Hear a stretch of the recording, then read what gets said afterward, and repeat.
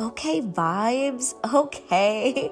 Hey, y'all. Hopping in here. Little voiceover narration for this video because I think it's going to be super helpful as we jump into these knotless braids. So let's go ahead and get into it. A couple things before we get started though.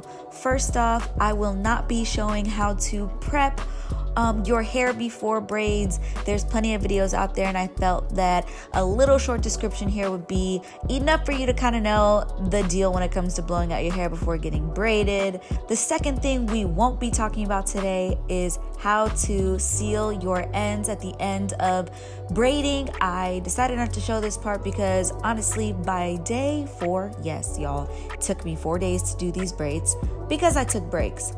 But I took breaks and I just didn't feel like filming anymore at that point. So seal your ends with boiling hot water or very, very hot water, and you should be good to go.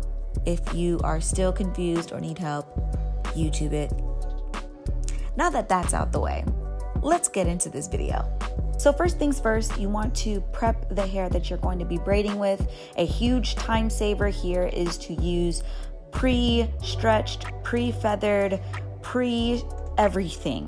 And this is the brand that I like to use, and I love it because it's super soft, has a nice shine, and almost gives you that real hair, quote unquote, feel. And so I use this and I basically piece this apart as I go. I try to do a few sections at a time so that I can just grab and go as I braid. You want the pieces that you set aside to be about the width of your standard braid, just so you can see how thick you're making your braids, because essentially whenever you go in to do each braid, you're gonna split this one section again. So it's nice to be mindful of how much hair you're using so that you can make all of your braids around your head nice and even, as in the same size, so they look really neat. Parting your hair is also super essential in getting this hairstyle to look really neat and clean. I'm gonna actually tell y'all kind of my process on how I even tackle parting. So I actually start in the back of my hair. So as you can see, the back of my hair ain't that pretty. And for me, I don't really mind that because I'm not doing this for nobody else. I'm trying to just use this as a protective style. And y'all, we all at home, okay? So anyway, start in the back and then make my way to the front, 2 sides, and then the very front of my hair. I leave the bulk of the back for the last bit because based on how many days I'm having to spread braiding over. So as I mentioned, I spread the braiding for this style over 4 days, but that was because I was moving my house and also taking care of my daughter. You may not take that long to do your braids, or if you simply want to only braid for a few hours at a time, this is a great way to do that. I also wanted to mention that a trick to making your braids look even fuller than they are is to braid over a part from the layer lower than it. So as you can see here, there's braids that actually fall on top of the parts. So where my bare scalp is showing, basically as long as you do your best to cover those scalp areas that are exposed with another braid from above it, you should be fine. I also recommend paying very close attention to the uniformity of your braids. That also makes a huge difference. How tight you're braiding, how loose you're braiding.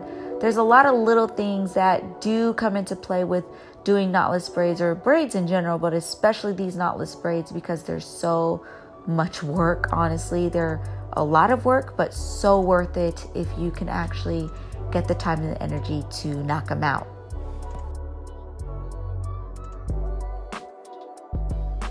So I like to part in 3s. So I will pull off a section and then I will split that section into 3 and then twist the other 2 parts that I've already pre-measured out so that everything ends up being really even and the same size. Now this is the part that gets tricky, and I'm going to show you very, very slowly and multiple times how to actually do the knotless aspect of this braid. So you're going to start off by braiding your hair regularly, and then you're going to add in a bit of hair. One of those pieces that we initially sectioned, we're going to split that piece into 3 again. So I'm using one of those 3, a very, very small section, basically the same width as my other 2 legs is what this section is. I'm going to use it and add it to these 2 fingers right here. Every single time you add hair to your braid, you're going to add it right here where these 2 fingers are, the pinch, the thumb and the pointer finger. Always think about that, because then you know that you're adding hair in the right spot and at the right time. You're going to add your first piece of hair at the top, and you're going to throw over the other side of the hair. So one piece is going to be added to your pinched fingers, and the other piece is going to go away from the braid. So I like to throw mine over my head, basically, because it gets it out of the way. Once I braid that a couple times, I'm going to grab that old piece of hair that we threw over my head and add that back into my pinched fingers and braid again as normal. You're going to repeat this process over and over and over again, but that's basically it. It's very simple, but it takes coordination. So I'll show you it one more time. You're going to start braiding regularly, grab your small piece of hair, you're going to throw one side over your head, you're going to pull the other side into your thumb and your pointer finger where they're pinched. You're going to continue braiding regularly a couple times, then you're going to grab that piece again that we flipped over our head and pull it into the braid and braid regularly. Now, another note I want to add to this section is make sure that you are braiding in the same way all over your head. So some people braid overhand, some people braid underhand. I would suggest choosing one or the other when you start your braids, because again, you want your braids to look really, really neat and precise, and that requires you to essentially do the same exact cadence of thickness of your braid, of how much hair you're adding to that braid, and adjusting based on how thick your hair is. So again, you have to be very mindful of how big your sections are, because the more uniform you make your sections when you're parting in the first place will help you make sure that your braids are also the same width and length and all that good stuff. Now, to get even more neat and precise and meticulous, I will go into my braids that have a little bit of hair sticking out here and there. I will go in and I will clip those little pieces of hair that are sticking out. I just do this so that my braids look even neater. You may or may not need to do this, but I like to add this in here just in case. Then I'm going to show you all how I sleep with my braids. This is exactly how I wear my scarf at night, how I tie my scarf, and that is it. I don't add any other products or anything to my hair because my scalp gets really itchy, and so if I use too much edge control or I use too much mousse or oils or anything like that on my hair, I want to wash my scalp faster. So I try not to use too much product. I will add oil in about a week or so after having these braids in. And by all means, please watch this tutorial as many times as you need.